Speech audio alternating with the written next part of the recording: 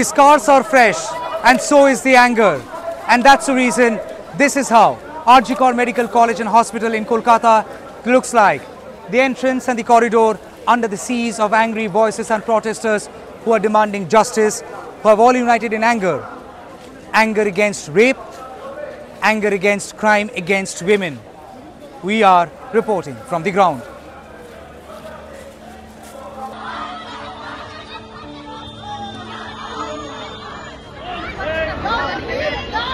Whenever a patient is being brought to a hospital and most importantly being taken inside the emergency ward, people look up in hope and prayer, in hoping that the patient would be coming out all fine.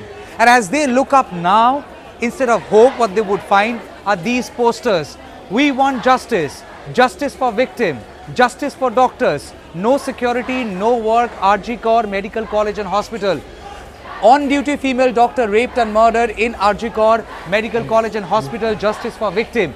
You have this entire picture symbolically trying to raise the question as whether the medical hospital, well, there are patients who are trying to come in, they have to be pushed to other side because this side the entry is restricted. So over here you have, symbolically this being raised that, there are some people who are trying to prey on doctors, prey on medical staff, and that's the reason you have a poster of that kind. RGKar Medical College, Bicharchai, no mercy to rapists. So as I said, if you look up in hope while entering inside the emergency ward, you be the patient or the patient party, these are the first things that you would get to see. At the moment you come inside RGKar Medical College and Hospital, the chorus that would greet you in is, we want justice. The students, the medical doctors, the junior doctors have now gone for a protest demonstration asking for better security apparatus inside the medical college and hospital, because they are saying if they have to deliver service and do their job,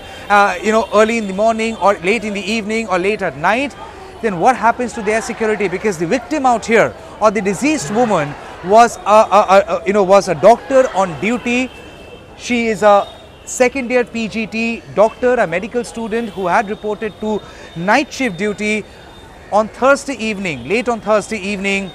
Little did she know that would be the last time she's coming inside this medical college.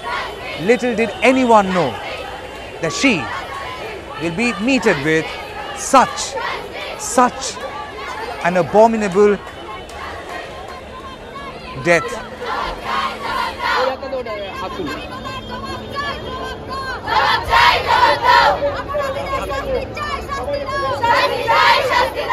Junior doctors, resident doctors, trainee doctors, and especially those who belong to this medical college and hospital, they want to keep the protest as their own without any political patronage, and that's the reason students out here are trying to resist anyone from outside to come inside, even if they are trying to show solidarity with the protesters.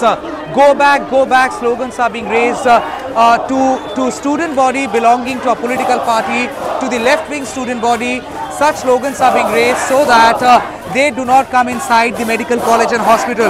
The students out here are trying to ensure that the protest stays apolitical and protest stays as their own, so that there is no political patronage, appropriation by anyone, and that they become a pawn between the political fight and a political showdown. So, ma'am, আপনারা এদেরকে আসতে দিচ্ছেন না, এরা কারা এসছে জানেন?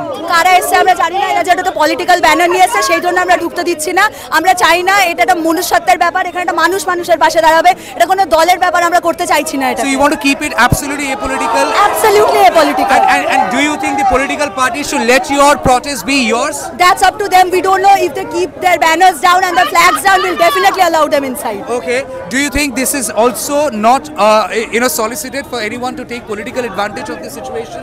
I have no idea about this, but absolutely we do not want any political party to take any unprecedented advantage of this situation. We are standing together as doctors and students, and we don't want any interference of any political party. Ma'am, I do news, you are holding a poster.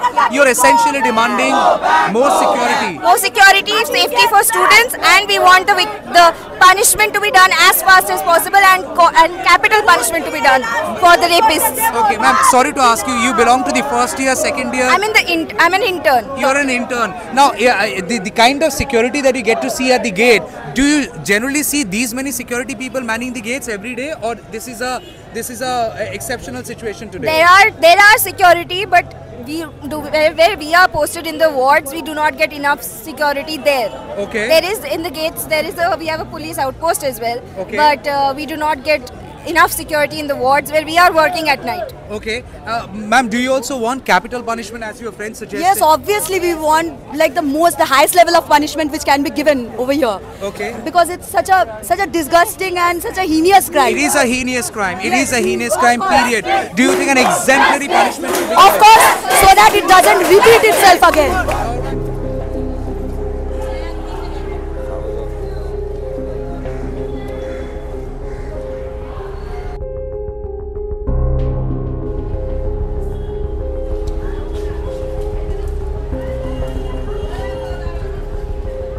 This is sad. It took the death of a 31-year-old PG second year student for the hospital authorities or the medical college authorities to wake up. This same corridor where you were reporting from yesterday looks so different, and it looks different purely because it looks empty, and it is looking empty because every person trying to go inside is being thoroughly checked. What you see here, 1, 2, 3, 4, 5, 6, 7, 8, 9 security people manning this very gate, which was yesterday manned by 2 people. Exactly what? We have the visuals from yesterday. We'll try and juxtapose the two. What happened yesterday, how it was handled, and probably why it happened. A free access inside the corridor means anyone can just walk in. If I try and go inside now, they would ask for my ID card, they would ask for my credentials, and that's exactly how it should be. I should not be allowed to go inside if I'm not a patient party and if I do not have an emergency. Similarly, that same practice should be implemented for one and all. But that sadly hasn't been the case, at least yesterday. That hasn't been the case as per students who are protesting. They're saying anyone could freely walk in inside, and that's exactly probably what happened on the fateful day of Friday morning, very early in the morning. The accused had access inside the building, and he had gone inside without any purpose. He did not have any valid reason, yet he could walk in. Was he checked? Did anyone try and stop him? Probably the answer is a big no. আপনারা কি কলেজের medical কলেজেরই না আপনারা পুলিশের? আপনারা security কলেজের? আর কোনো private organisation থেকে না আপনারা সরকারি কোনো অর্গানাইজেশন থেকে? প্রাইভেটের। তো প্রাইভেটে আপনাদের কতজন থাকে এই গেটটায়? এক একটা শিফটে কতজন থাকে? 3 জন 4 জন থাকে। আজকে বেশি আছে না, এই ভিজিটিং টাইমে আমরা জেনারেট করি, আমরা চলে আসি। সবাই এখানে চলে আসে, যাতে জন্য থাকে কনস্ট্যান্ট। তো রাত্রেবেলা কতজন থাকে? রাত্রে আমরা তো নাইট শিফট করি না। আপনারা কেউ নাইট শিফট করেন না? নাইট শিফটে স্টুডেন্ট হ্যাঁ নাইট শিফটে থাকে হ্যাঁ 3 জন থাকে।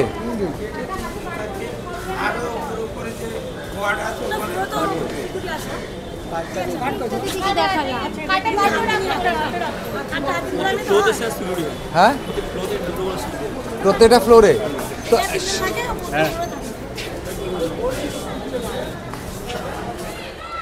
well, this is the inquest report, and I seek apology from the family of the deceased. This could be very difficult for them to digest. This could be very difficult for all the loved ones of the deceased to understand, to in a way, visualize and personalize this very description. It could be graphic, and viewers' discretion is highly solicited. We only hope and pray the family of the deceased, they don't see this report.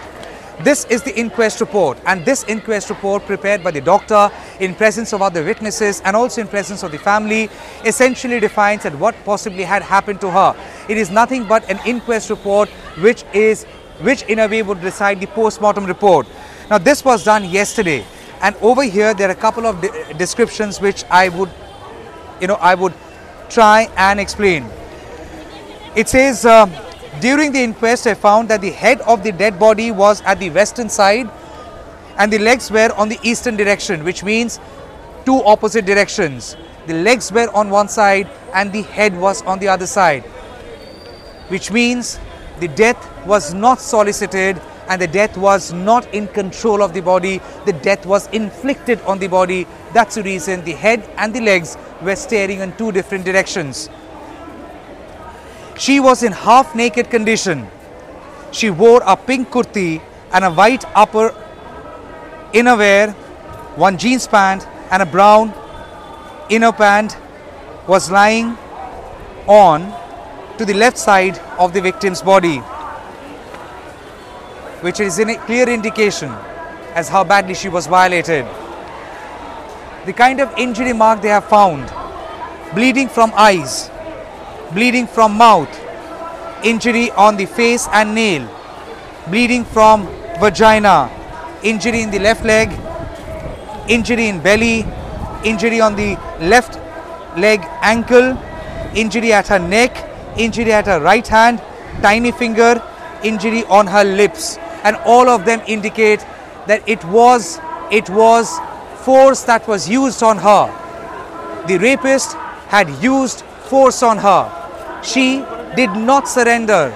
She tried resisting, and that's the reason there were injuries in her face and nails. Maybe she tried resisting the rapist using her fingers, using her nails, but possibly couldn't withhold to the strength of the rapist.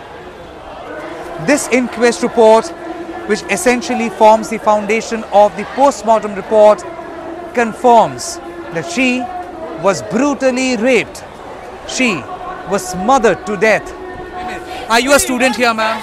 आपने एखाने student? Yes, BSc nursing third year student. Sorry? BSc nursing third year student. Okay.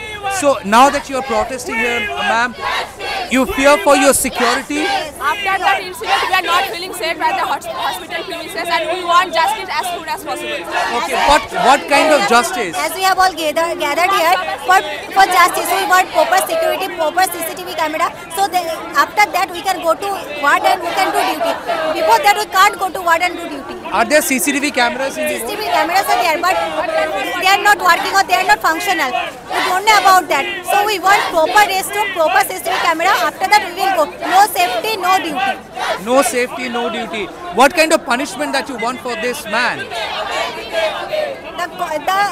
We want every punishment. We want death of the culprit. Death of the culprit. You want a capital punishment? আমাদেরই মেয়ে ছিল, আমরা ওর teacher. আমাদের কাছ থেকেই ও class 5 থেকে 12 অবধি আমাদের থেকেই বড় হয়েছে আমাদের কাছে। আমরা ভাবতে পারছি না, আমরা বিচার চাই, আমরা দোষীদের শাস্তি চাই, যে করেই হোক প্রকৃত দোষীকে ধরতেই হবে। আমরা কিছুতেই মানব না, আমাদের মেয়ের এই পরিণতি আমরা মানব না। আপনি সবাই জানি রেপ একটা সিরিয়াস সোশ্যাল ম্যালিস, আর এটার কিওর কি আমরা কেউ জানি না। We don't know. What do you think we all should do? মানে আমরা বাচ্চাদেরকে কিভাবে এটাকে, how do you sensitise them? আমরা আমাদের ছেলেদের শেখাবো মেয়েদের সাথে কিভাবে বিহেভ করতে হয়। আমার নিজের ছেলে আছে, আমি ছেলের মা। আমাদের ছেলেদেরকে শেখাতে হবে, বিশ্বাস করুন, যে মেয়েদের সম্মান করো, এবং ছোটবেলা থেকে সমস্ত বাচ্চাদের শেখাতে হবে গুড টাচ, ব্যাড টাচ, এবং সেই অনুযায়ী আইডেন্টিফাই করতে হবে কাদের সাথে মিশবে এবং মিশবে না। কিন্তু এই কেসটা তো সেই ধরনের নয়, এটা তো কাজের জায়গায় নিরাপত্তাহীনতা। এইখানে সিকিউরিটি মেয়েদের দিতেই হবে। আজকে আমাদের যে ফুল অকালে ঝরে গেল, তার এক্সাম্পল নিয়ে যদি আমরা বাকি মেয়েদের বাঁচাতে পারি অন্তত দোষীকে শাস্তি দিয়ে, সেটা আমাদের কাছে অনেক বড় পাওয়া। আমি কেমন ধরনের পানিশমেন্ট আপনারা চান? You know, because there is a chorus going for capital punishment. What kind of punishment do you? সর্বোচ্চ punishment. Exemplary punishment, if needed, capital punishment, of course. That all should remember. Exemplary punishment that all should remember before doing this kind of crime again. Yes, and no one should dare to think of this sort of crime again. Exemplary punishment should be given. We want justice. You know, you all are teachers, ma'am. Before I let you all go, when children come to a school, when they study and when they say them goodbye, you only hope and pray that they make a name for themselves. This little, second-year-old girl, even she was aspiring to be a name for herself, to be a doctor. It pains me that dreams crumble down. Yes, absolutely. We were shocked yesterday to learn about this. We were simply shocked and we didn't know how to express our grief. And just that's why we all came here to join with them and to show how distressed we are. I can see her eyes turning red. They're all teachers. The girl who is no more there with us, the woman who is no more there with us, they have all studied she has studied in a school where they have taught her. Ma'am, be strong. Yeah? If you break down, that's going to be a victory for others. You need to fight, and I'm there with you in your fight. Do not shed tears. Please, ma'am. If you break down, they would break down. Give them strength. It is a very, very overwhelming situation, and I totally get their pain. So they are all teachers, and she told me I've been teaching her from class 5. She had been teaching her from class 5. They have all been teaching her in the school where she had gone to. And today she has broken down. She is weeping. And they are saying that we couldn't stay at home. Barite thakte parlam na. And that's the reason we have come down. It is barbaric what has happened to her. What she was meted with, it's barbaric. And that's the reason. The teachers have come down to be the teachers of everyone else. To share their strength. To share their wisdom. Like they always do. And the lesson they always teach us. Do not give up. That second-year-old woman did not try to give up. She tried resisting the monster. She tried fighting with the monster. She could not, but she tried to fight. That's exactly what our teachers always teach us, to fight. At the moment, all these people are fighting. Fighting for justice, demanding stringent punishment for the accused, and a better sensitized, secured environment for all of us to live, coexist and survive. Immediately after the incident, we have analyzed all kind of evidences which we have found, including the CCTV which was present in the vicinity of the PO, and we have, on the basis of these evidences, আমরা একজনকে arrest করেছি এবং নানা রকম evidence ওখান থেকে collect করেছি ওদের এগেইনস্টে। ইনভেস্টিগেশন চলছে এবং আজকে ওকে প্রডিউস করা হবে কোর্টে। আমরা এই ইনসিডেন্টের জন্য we are extremely sad, anguished and anger. We are with the family members, doctors, and whatever needs to be done from our end, we are following a very transparent process of investigation. যদি ওরা ওদের কোনো কিছু demand থাকে family মেম্বার্সে and as far as this thing is concerned, we are following a very, very transparent investigation here, and if there is any demand from the family that they want the investigation to be carried out by some other agency, from our side there is absolutely no problem. He is a criminal of the highest order, and we would see to it that he gets the highest punishment. And it is just the beginning of the investigation. Jadi aur kichu thake, obviously we are collecting more and more evidence, we are examining more people, ebong jadi kichu further thake, we will let you know. News the Truth, NTT has learned inside details of the investigation. Question number 1. How many people were involved in this crime? And what is the crime? Answer is, the crime is rape and murder. There is no doubt about it. There is no second thought about it. How many people were involved? Only one. One who has been arrested. Question number 2. Who is this man? How did he have access inside? The man identified as Shonjoy was working as a volunteer in the civic police of Kolkata Police. Not directly under Kolkata Police, but basically Kolkata Police Civic Volunteer Group has a welfare organization. He was there working with the welfare organization. What was he doing here?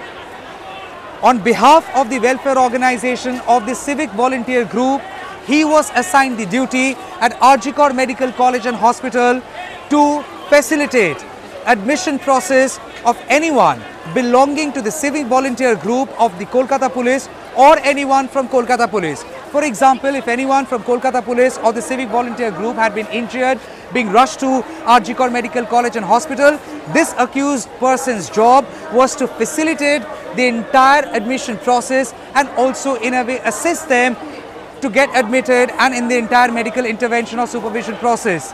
That is the reason the accused had access inside the building. This very building is the place where the crime happened, on the 3rd floor where the seminar hall is. Question number 4. What was he doing that night and in what condition was he in? The accused, like other times, had come down to the hospital. Whether he had any business or not, it's still under investigation. Was he under proper state? The answer is absolutely no. What we have learned from sources, he was under the influence of alcohol, he was in an inebriated state. That's right, he was drunk. Question number 5. What was the nature of this accused?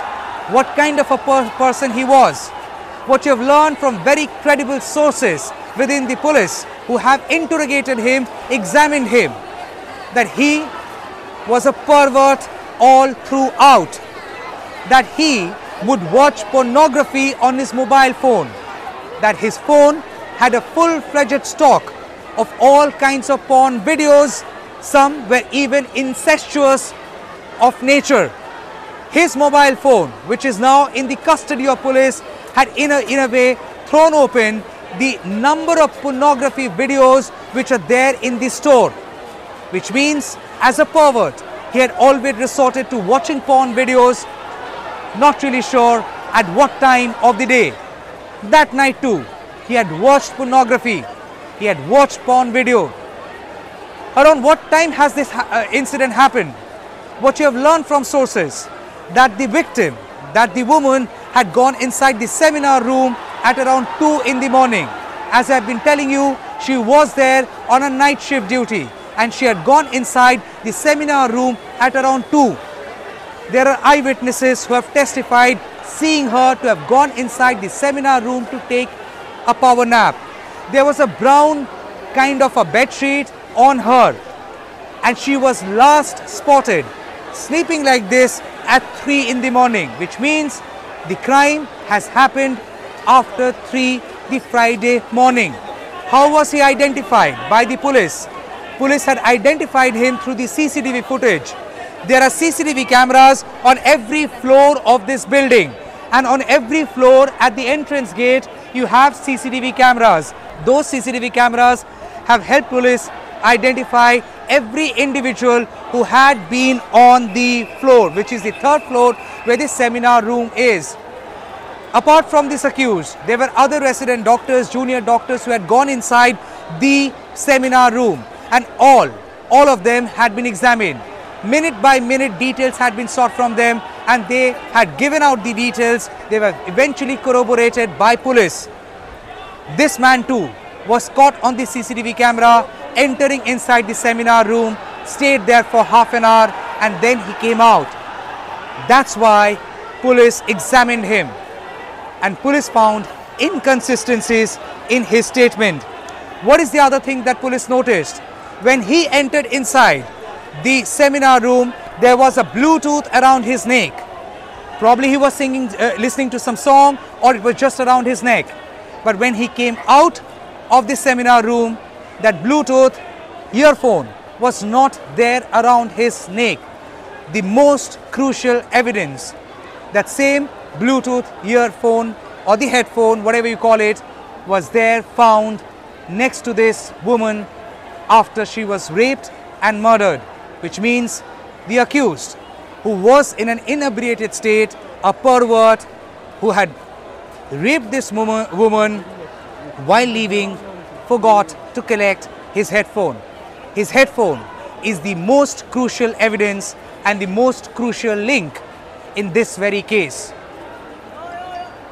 While speaking to my source, I did ask whether she had been killed first and then raped.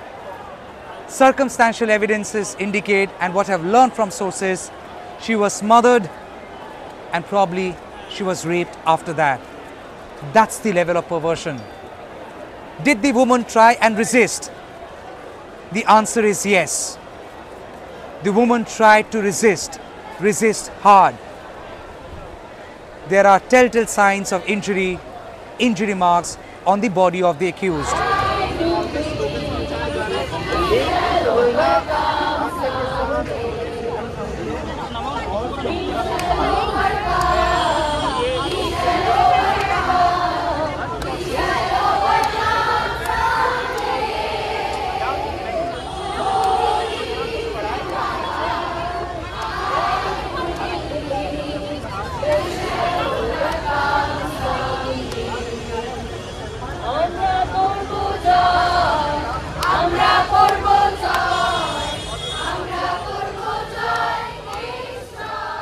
We are not alone and we will not be, and that is why we are here with the campaign, to make this as one voice against rape. As they say, we shall overcome someday.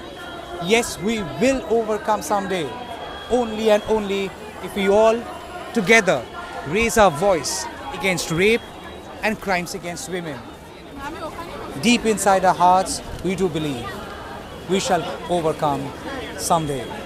With video journalist Ronnie Shatra along with Shuman Gupta here at RGKar Medical College and Hospital, Kolkata, this is Tamal Saha for News the Truth, NTT.